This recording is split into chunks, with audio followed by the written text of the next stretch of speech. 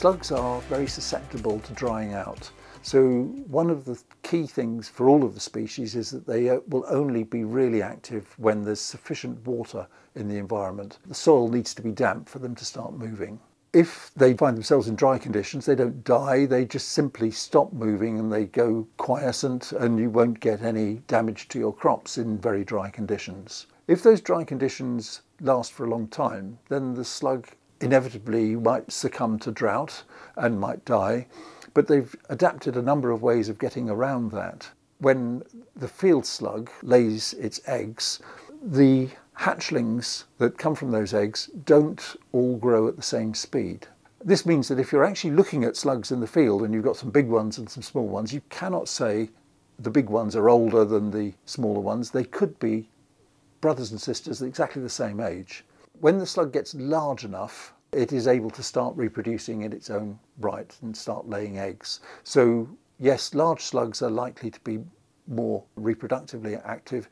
The small slugs take longer to get to that stage, and therefore from a single batch of eggs you might have some slugs going through their life cycle quickly and others taking many, many months to go through that. The other thing that we've discovered, and although we need more evidence to sustain this finding, is that when you use a biological control such as nematodes or slug pellets, you can remove all of the active slugs from an area, and within a very short space of time more slugs will appear again. So any attempt at control is only a temporary thing.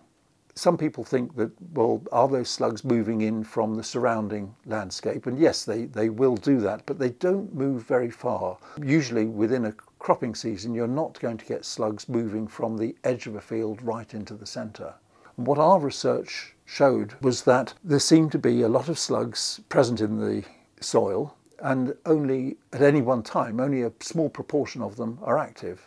So it's a little bit like the tip of an iceberg. You've got on the surface a number of slugs being active, feeding on the crop, feeding on the pellets. You can control those. But once they have been killed or removed from the system, then more slugs will eventually recruited into that population from whatever was down below the soil surface. And that might happen within 2 or 3 weeks. Control really needs to be focused at the time when the crop is at its most vulnerable. Many farmers will be aware that they've got areas of the farm which are more susceptible to slug problems, and very often that seems to be tied down to soil moisture conditions. Where we've looked at the numbers of slugs across a field, we find that there are areas where the numbers are high, areas where the numbers are low, and to some extent that is again linked to soil moisture. If the slugs are in the soil, then like all soil animals, they can be very much affected by cultivation activities, and really the first line of defence against slugs as pests would be to cultivate. The problem then is that lots of cultivation goes against many of the guidelines in terms of conserving soils or minimum cultivation. So cultivation activities will reduce the numbers of slugs.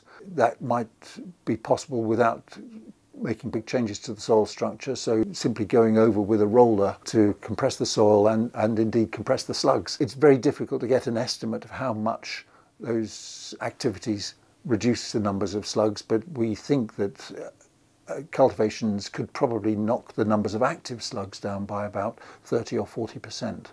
So it's not a perfect solution, but it helps. In the longer term, you're going to find slug problems are worse after certain crops, and most people will be well aware that after a crop that's got a dense canopy like oilseed rape, you get lots more slug problems because it provides them with shelter. Deep beneath the canopy there's usually a lot of moisture around, and they like eating oilseed rape. The downside to that is that if you've had oilseed rape, you've got to perhaps spend more time thinking about soil conditions, soil preparation, removing trash or incorporating trash so that you reduce the numbers of slugs in the field before the next crop goes in.